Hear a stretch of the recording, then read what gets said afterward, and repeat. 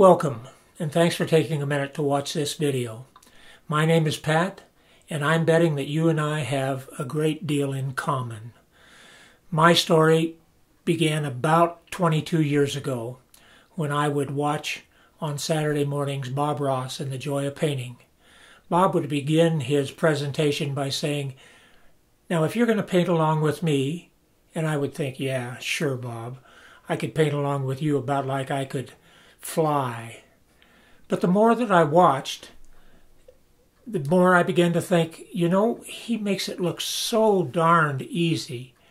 Maybe, just maybe, I could do that. And then I finally reached the point where I said, if I ever have a chance to take a class, that's what I'm going to do.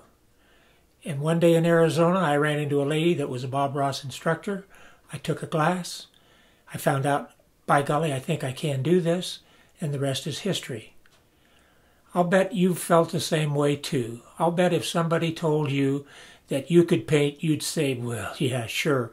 I can't even do a stick figure. How would I ever be able to paint? Well, you can, and I'm going to show you that you can here today.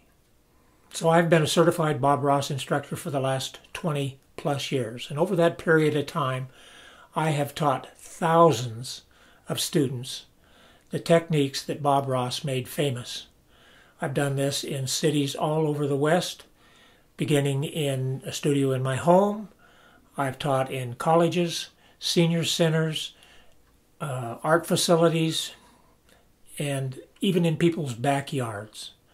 Some of those students, I can now say, are teaching the Bob Ross technique. I cut my teeth on large groups. That is, I would teach 12 to 14 students at a time. But my legs don't get around the way they used to.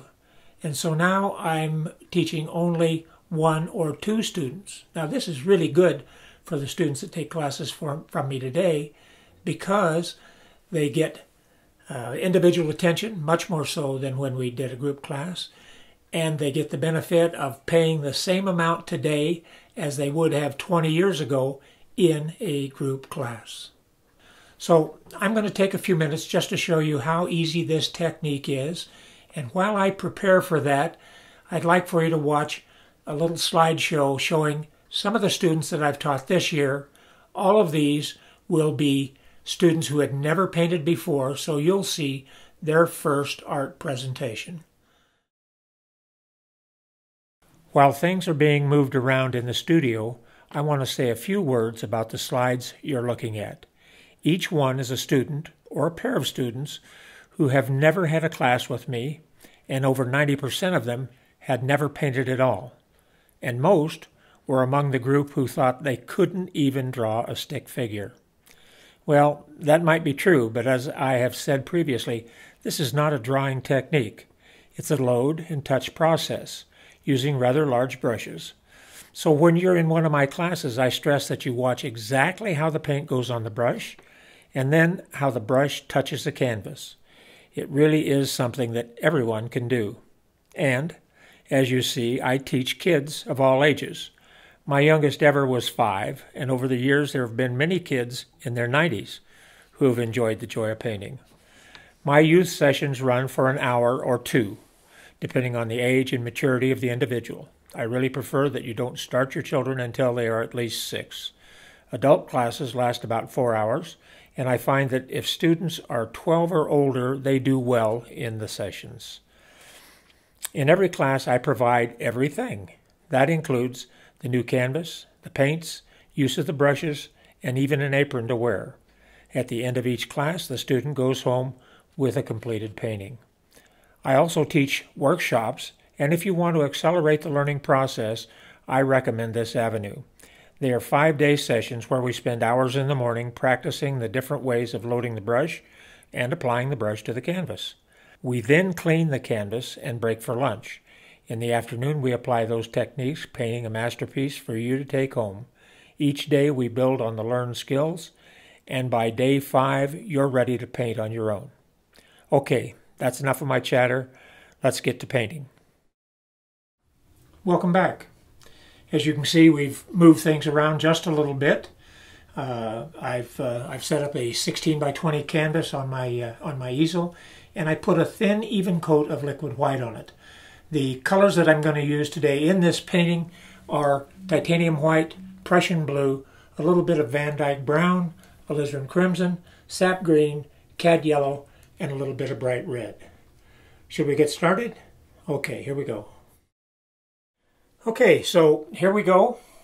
I'm going to begin with just a small amount of alizarin crimson on the brush, just a tad, and we're going to start right here in the center of the canvas and put a layer of alizarin crimson in there. And I think I'm going to have some water in this painting, so I'll also take some of that and put it down here below.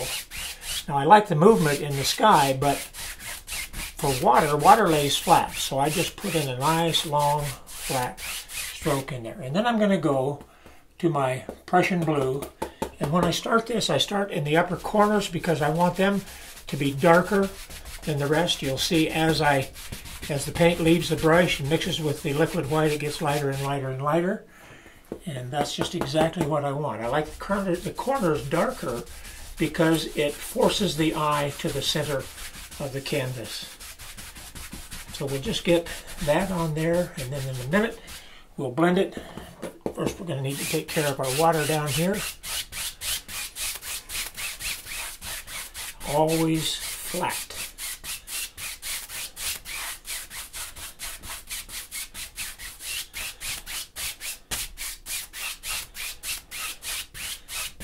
Now when it comes to taking care of the brush, there's three things that we do. Sometimes we just go from one color to another, and sometimes I will just beat the brush out. I have down here a little beater bucket, and sometimes I actually clean the brush. So now I'm going to start blending the canvas, the paint on the canvas here, and to do that I work where the two colors come together, and because I have the liquid medium on there, I will blend those until you can't tell where one color stopped and the other one began. I like to have lots of movement in the sky. Sky is not all one color. As a matter of fact, if you go out almost any day and look at the sky, you would never see one sky that's exactly the same every place. Beat the brush out a little bit, and now I'm going to come down here and work those two colors together.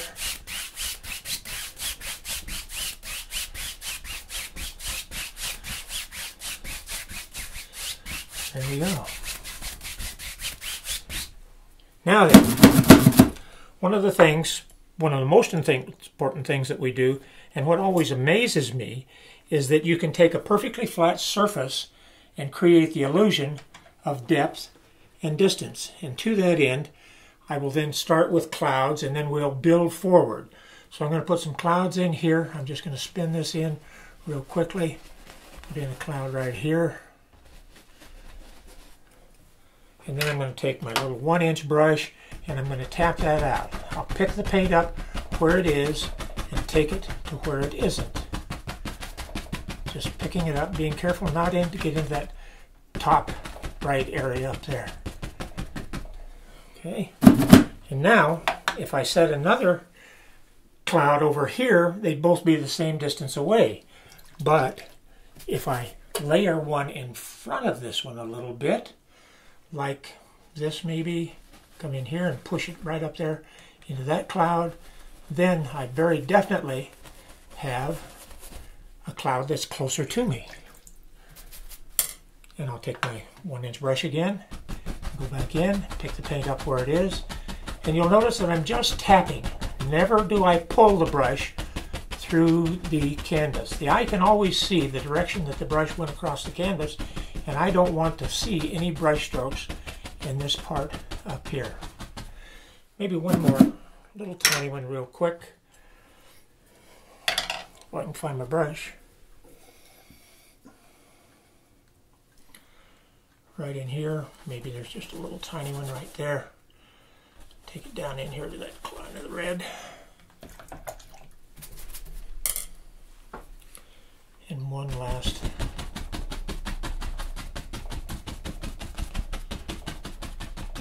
Okay, I think next we're going to do mountains. And in order to accomplish that, I'm going to take some of my Prussian blue and mix it with the alizarin crimson, and I'll just smash those two colors together. You can't stir this paint because it's so thick. The theory here, of course, is that a thin paint will stick to a thicker paint, and here we're going to have a very thick paint. A little bit more crimson until I get kind of a lavender blue color. That should do it. Okay, so now let's create some mountains here. We'll just start in here in the top and just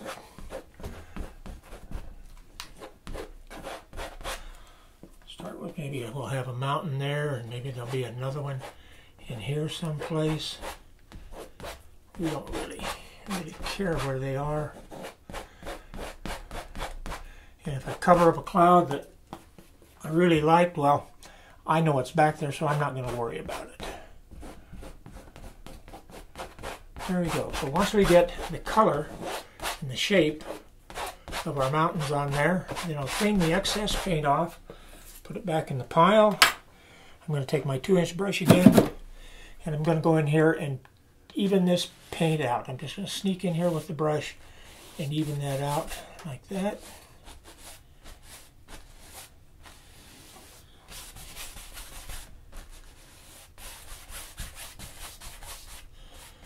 So now we have our mountain shaped.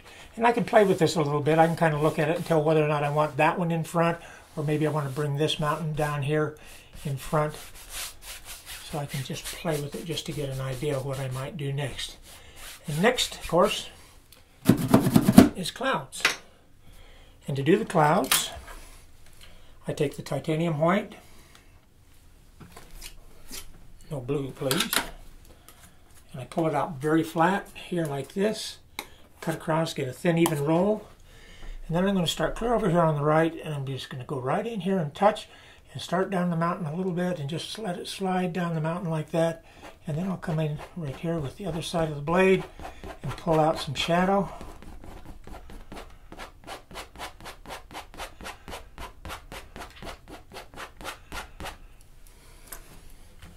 Go back and get a little bit more paint, and maybe there's another little ridge of paint right in here like this.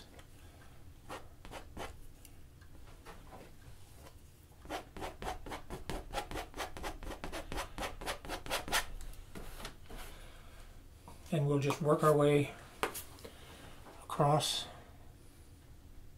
the mountain.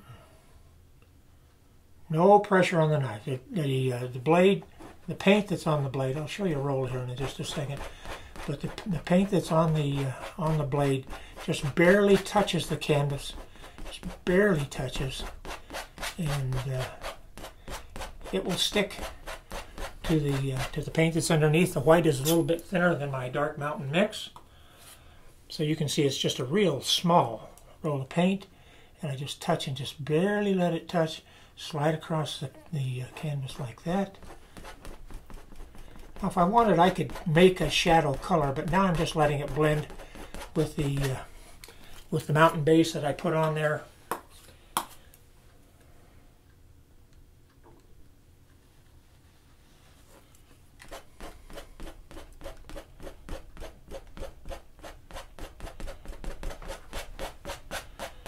Almost there. Pretty good sized range of mountains for just a couple of minutes.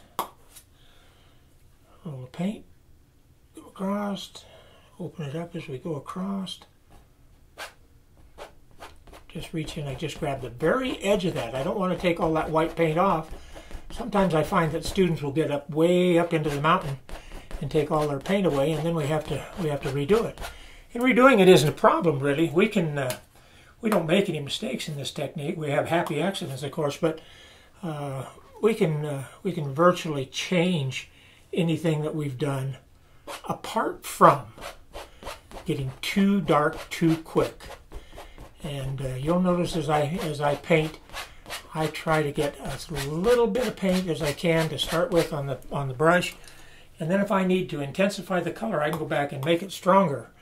But if I get it too dark in any place, there's no taking the dark off. Just isn't done.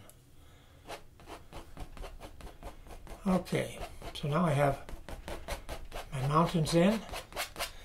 I'm going to take the 2-inch brush, and I'm just going to soften these at the base a little bit. I'm just going to tap a little bit just to create kind of a misty look down in here, following the lay of the land, and then I'll very carefully pull up just the tiniest little bit, 2 hairs and some air. Okay, so now let's make a darker color for some trees and things. So again, I'm taking the dark color that I had mixed up. I'm going to add some sap green to that. It's going to look black on the palette, but it's going to be very dark on the canvas. And of course, the trees I'm going to put in now are a long ways away. We try to create the illusion of depth and distance, realizing that the farther things are away, the smaller they are in size and the less color that you would perceive on them. So that's another way, in addition to the layering, that we create that illusion of depth and distance. So I'm now going to load the brush. I'm just going to use this little 1-inch brush, and I'm going to load a lot of paint into the bristles so that I can get it to a nice chiseled edge. And once I have a lot of paint in the bristles, then I'll tap back in, push it in until I get a little roll forming right in front of the brush. That same roll of paint is right on the brush itself, and I'm just going to tap in some foothills back in here. And I have a lot of paint. There's a lot of texture on the canvas there, unlike what you would see with traditional oils and traditional painting, because here we're going to lay it all, make it all in one time. So what traditional artists might spend a week or 2 or 3 doing, you and I are going to do here in just a few minutes. Okay, now then we're going to take the brush and pull up just a little bit at the top here and create the some tree trunks up in here, just little tiny ones. People will think you spent weeks and weeks and weeks with a little tiny brush painting these on. Not so. There you go. We got those men there like that. So again, they're very far away. They have very little color value. And we're done with that part. This is going to be a lake, I think. So we're going to use the 2-inch brush, create a water line here. So to make the water line reflection, I just reach in and grab the bottom of the color of the paint, and I pull straight down. Straight down. Beat the brush out, and then I'm going to pull right straight across and mirror that. Just blur that a little bit so it looks like a reflection on the water. Now that we have the reflections pulled down into the water, I'm going to take some of the liquid white. This is very, very thin, and I'm going to take my large knife and cut across just a little bit like that to get a very thin roll of paint on the knife. Just very, very thin. And then the knife is going to come up here at an angle. I'm going to go in, and it's almost as if I'm trying to cut through the canvas. I just come across, sawing my way across, creating that water line. Go back in, pick up a little bit more paint, come back to this other side, go back the other way.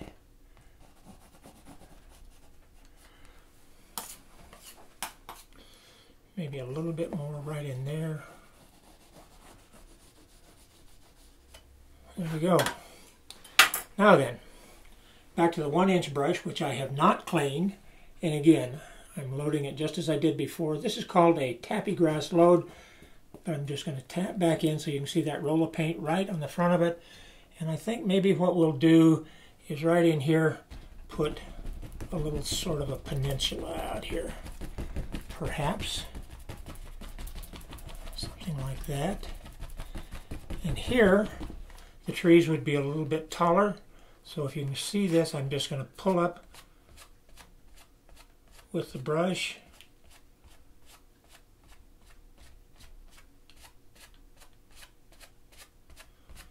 Make them a little taller and put my reflection in again. Pulling down.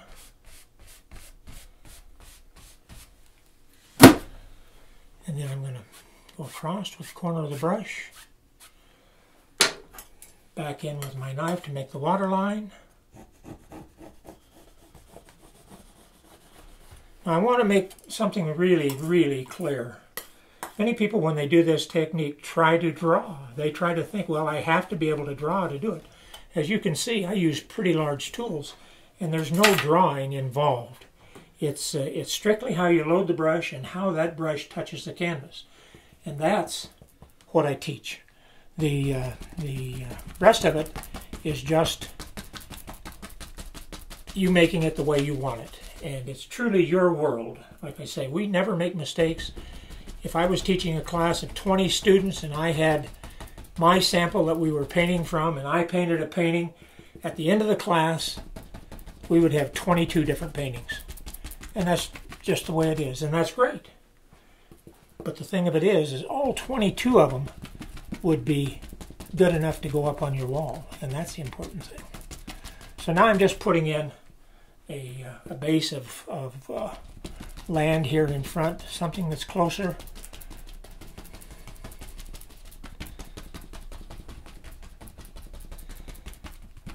I'm going to beat it down just a little bit, and I think we'll put some grass down there. So to that end, I'm going to take that dirty brush and go into some sap green and then into my cad yellow, and I'm going to make a grass colored yellow here.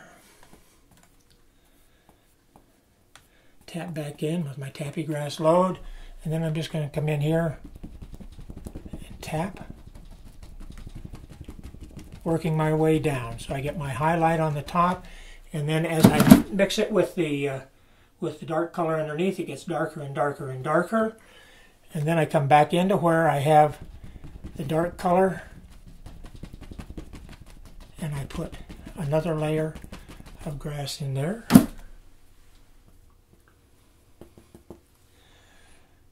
And maybe this one comes over here like this. If I get it too hilly out here, I might not want to mow it, so I got to be a little bit careful about how I go in here. But you can shape it any way that you want. You notice I'm not cleaning the brush at all. I'm just beating the excess paint out, and the reason that I do that is I don't want to contaminate with the dark color the yellow that I have on my palette.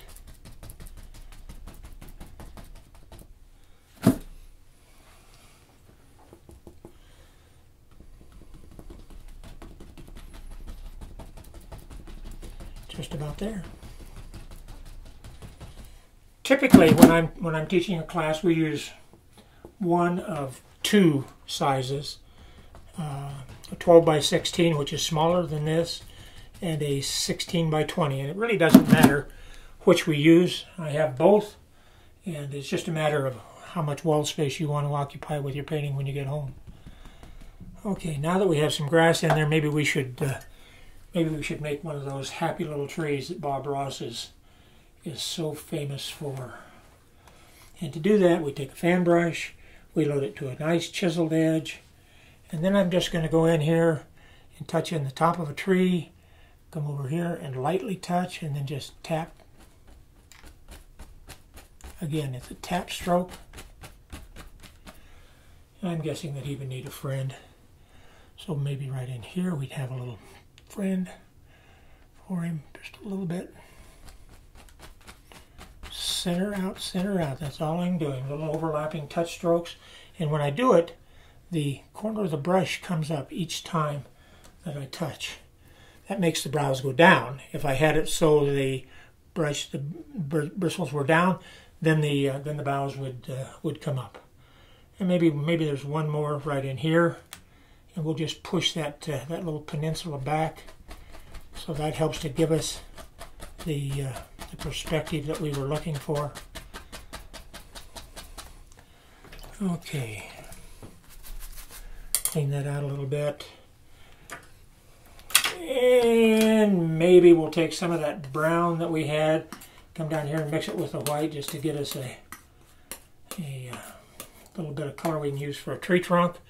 And we'll come in here with the knife and we'll just touch in a little bit of tree trunk here and there we wouldn't see tree trunk all the way up and down the tree because the boughs would be in the way. Okay. I'll use this small brush. And then I'm going to go back with a fan brush and we'll put just a little bit of highlight on these.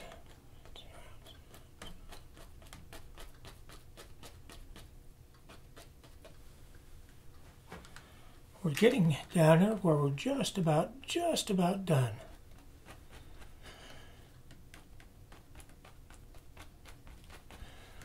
I have paint left and we have a couple of minutes more, so I'm going to take the bush, the 1-inch brush, and do a bush load. Just come in here like this, pull and pull and pull and pull until I get that stippling, and I tap down, and then I'm just going to come in here and touch and just push up. And the bristles, as they're going up, they make the indication of those little twigs there.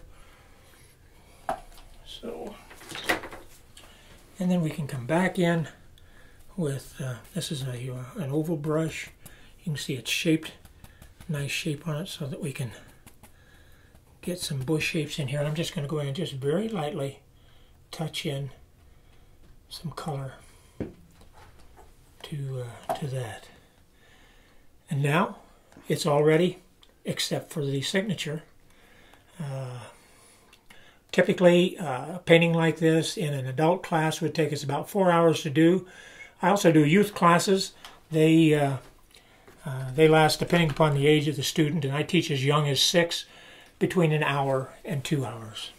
So thank you very much. I appreciate your painting along with me.